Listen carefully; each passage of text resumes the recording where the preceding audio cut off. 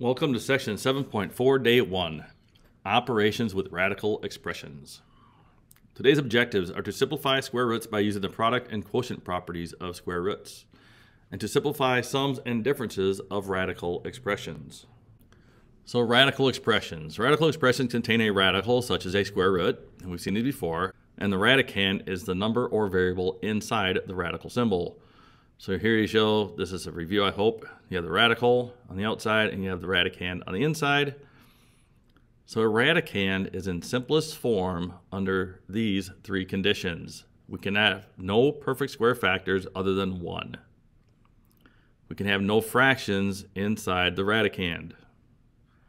And we can have no radicals in the denominator. Those are our three conditions. We're going to be working with those the next couple of days. So the product property of square roots. For any non-negative real numbers a and b, the square root of a, b is equal to the square root of a times the square root of b. So that's in words. Below is what it looks like algebraically in symbols. So the square root of ab equals the square root of a times the square root of b. If a is greater than or equal to 0 and b greater than or equal to 0. That stipulation is put in there right now. We are only going to be taking square roots of positive numbers. We are not going to look at the imaginary number system yet. All we're dealing with this year is the real number system. So here's some examples. The square root of 36 can be broken down into the square root of 4 times the square root of 9, which then is the square root. Then we can break that radical up, and we have the square root of 4 times the square root of 9, which is 2 times 3, which is 6. And if you look at the square root of 36, most of you should hopefully know that the square root of 36 is 6. And this is showing how this works. The square root of 80 is not a perfect square, so we have to break it down into perfect squares and non-perfect squares. So we break it into the square root of 16 times 5. 16 is the largest perfect square that divides into 80 evenly. Now we can split the radical up, and we have the square root of 16 times the square root of 5. And then we take the square root of our perfect squares. And the square root of 16 is 4. So we get 4 times the square root of 5. And then when we're done, we don't need that multiplication symbol in there. We can just have 4 square roots of 5. This is what we're going to be doing. We're going to break our radicals up into perfect squares and non-perfect squares. And we're going to take the square roots of the perfect squares to simplify. So here we want to simplify these radicals.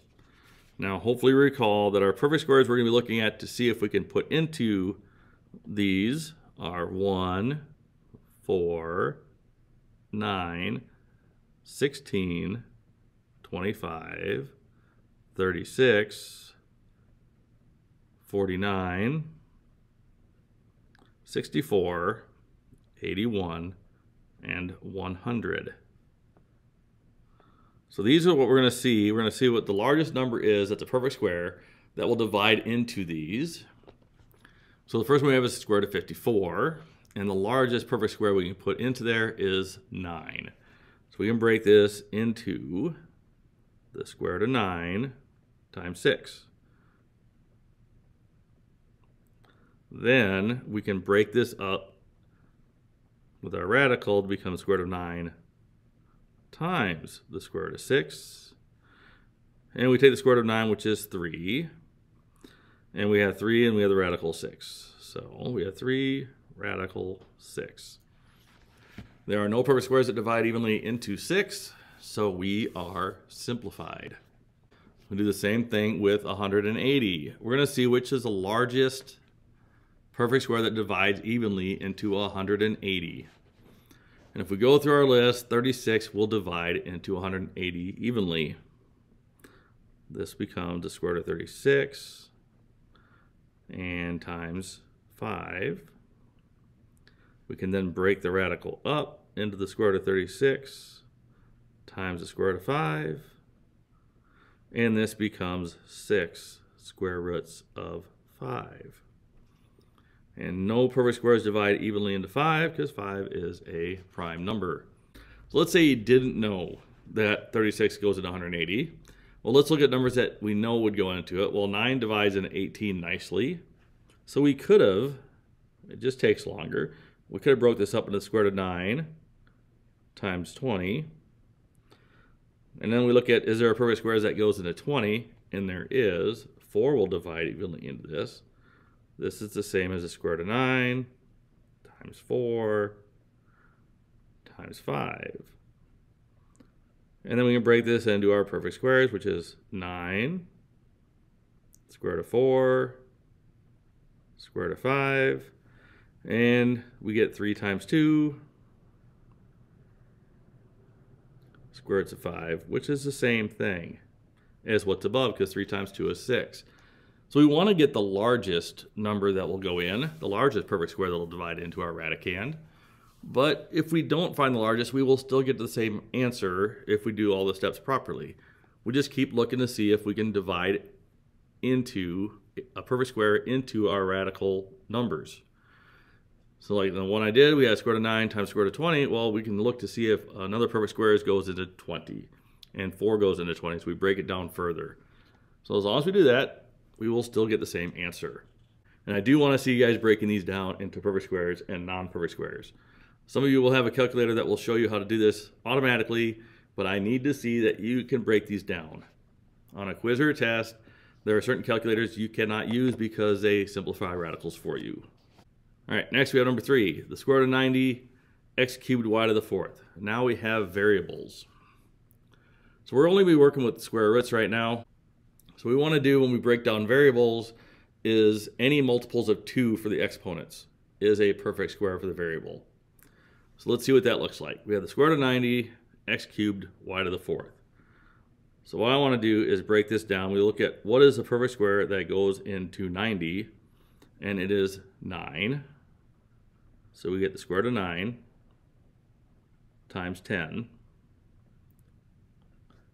No perfect squares goes into 10. Then we look at x cubed. We want to take out even powers out of this. So x cubed becomes x squared times x. And then y to the 4th, it's an even power. So this is y to the 4th. Now we're going to take our perfect squares and break this down. We have the square root of 9 as a perfect square. I'm going to work my way across. X squared is perfect. Y to the 4th is perfect.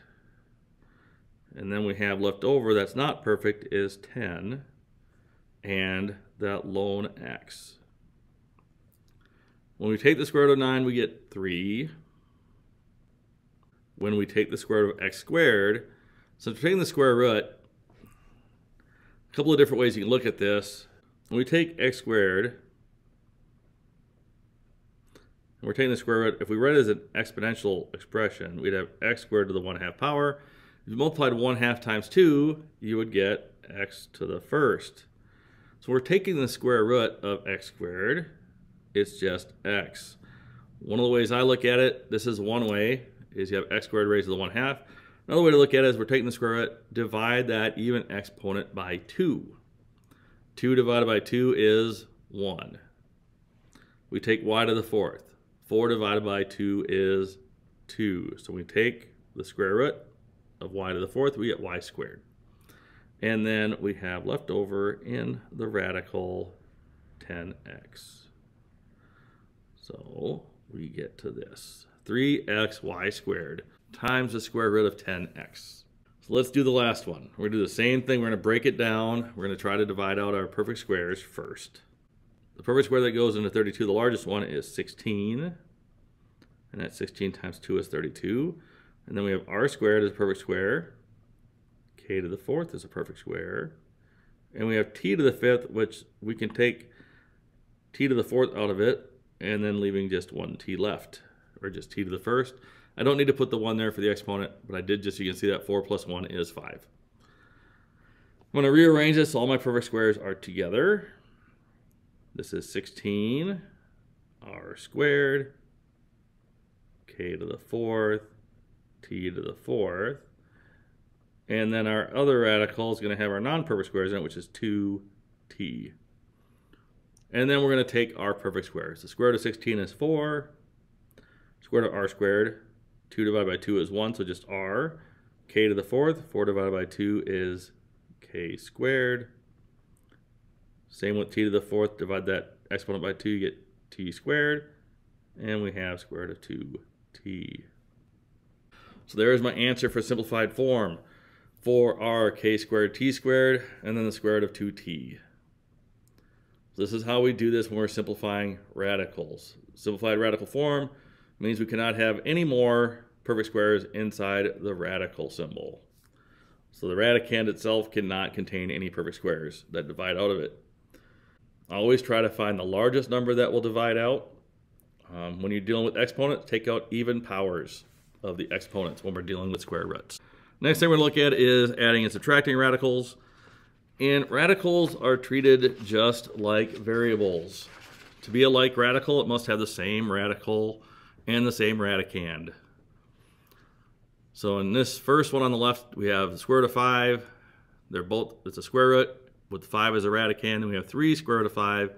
And again, we have a square root and the radicand is 5. This would be the same as having like x plus 3x. And all we do is look at the coefficients and add or subtract them. So we have 1 square root of 5 plus 3 square roots of 5. It equals 4 square roots of 5. If we have 4 square roots of 7 minus 3 square roots of 7, we take the 4 minus 3 because we have the same radical. We get square root of 7. The unlike radical, you'll notice on the right, we have the square root of 12 and the square root of 3. They are not like radicals. So at this point, we cannot add them together. We're going to see later how we can get them together by getting like radicals. Then we have the square root of 6 minus the square root of 10. Again, we have the square root of 6 and square root of 10. They are not the same numbers in the radical symbols, so we cannot combine them. And then we have 6 plus the square root of 6. And 6 is not a radical. The square root of 6 is, so we cannot combine them. They are not like terms. Like I said, we treat radicals like we treat variables. They must be the same to be able to add or subtract them together. Here it says simplify each sum or difference. We have 2 square roots of 5 minus 4 square roots of 5. They both have the square root of 5 in them. So all we have to do is work with the coefficients. We have 2 minus 4, which is negative 2. And the square root of 5 comes along because we have negative 2 square roots of 5. For number 2, we have 3 square roots of 6 plus 2 square roots of 6. They both have the radical square root of 6. So we can add the coefficients together and get 5 square roots of 6. Number 3, we have 5 square roots of 2 minus square root of 32. When you look at this right now, we do not have like radicals, but we need to see if we can get like radicals. And we look at the square root of 32 and see if we can simplify it. And we can. So we have 5 square roots of 2. And the square root of 32 breaks down into the square root of 16 times 2. So we have 5 square root of 2 minus the square root of 16 times the square root of 2. And then we can take the square root of 16. So we have 5 square root of 2 minus 4 square root of 2.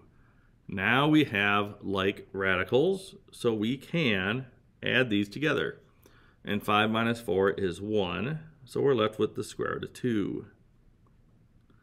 So sometimes we'll get expressions that do not have like radicals, but we can create like radicals by simplifying one of the radicals.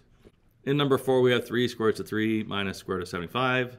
Again, these are not like radicals, but we want to see if we can pull a perfect square out of 75.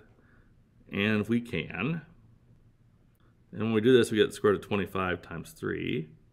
25 times 3 is 75. And we will break this down to the square root of 25, square root of 3, and then we have 3 square roots of 3 minus 5 square roots of 3. 3 minus 5 is negative 2 square root 3. So this is how we simplify sums and differences. If we have like radicals at the beginning, we just combine the coefficients. And if we don't have like radicals, we want to see if we can create like radicals by taking a perfect square out of one of them and simplifying, like we did on numbers 3 and 4. So here's a couple more we have to do. We have 2 square roots of 8 plus the square root of 200. Again, we are going to see if we can simplify our radicals. And both of these radicals in the number 1 can be simplified, because we can pull out a perfect square root of 8, and that would be the square root of 4. And out of 200, we can pull out the square root of 100. If it lets me write nicely. And then we're going to simplify the radicals. So the square root of 4 is 2. So we have 2 times 2 square root of 2 plus 10 square roots of 2. And then we have 2 times 2, which is 4. We get 4 square root of 2 plus 10 square roots of 2. We now have like radicals. They're both square roots of 2. And we have 4 plus 10, which is 14 square roots of 2. For number 2, we have 10 square roots of 5 minus 5 square root of 20.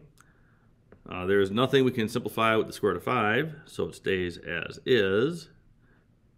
But we can pull out the perfect square of 4 out of 20. And this becomes the square root of 4 times 5. And 10 square root of 5 minus 5. And the square root of 4 is 2. And we're left with the square root of 5. And then we get 10 square root of 5 minus 5 times 2 is 10 minus 10 square roots of 5. And we get 0. 10 minus 10 is 0. And 0 times the square root of 5 is 0. I would like you guys to all try number 3. So pause the video, try number 3, and see if you get the same thing I do. So for number 3, we want to get, or like radicals. So we can break the square root of 18 into the square root of 9 times 2. We can break 32 into the square root of 16 times 2. And I will show you all the steps. So we have 5 square root of 9 square root of 2 plus 4 square root of 16 square roots of 2. Simplify the radicals. We have square root of 9 is 3. Then the square root of 16 is 4, so we have 4 times 4, square root of 2. This is 15 square root of 2 plus 16 square roots of 2. Now we have like radicals, we can add them together. 15 plus 16 is 31 square roots of 2. So when we simplify, make sure you get like radicals and then combine any like radicals you have. That is all for section 7.4 day 1. Thank you for watching and have a nice day.